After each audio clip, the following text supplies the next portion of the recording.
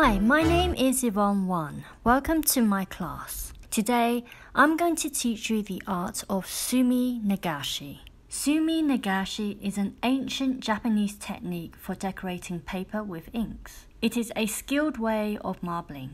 The art supplies that you need today include sumi ink, sumi rice paper, 2 sumi brushes, a tray, water, liquid dish soap, a cup, and a towel.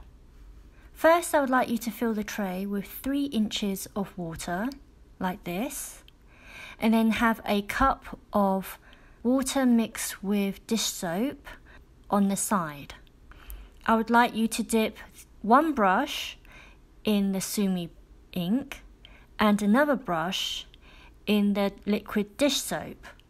Make sure both brushes do not touch. I'd like you to take the inked brush and tap the surface of the water for a split second like this.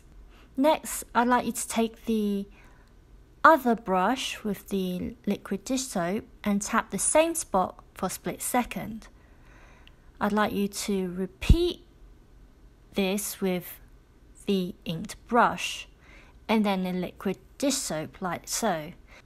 You will notice the ink will form rings like so. Once you're happy with the appearance of the ink floating on the water, I'd like you to take your sumi rice paper and gently place it on top of the paper like so.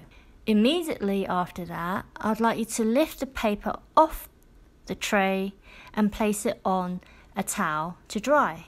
Once the paper dries, you will have a beautifully marbled piece of paper called SUMINAGASHI. I suggest you repeat this process a few times so that you can learn how to influence the shapes according to your desires. This brings us to the end of today's class. I hope you had fun.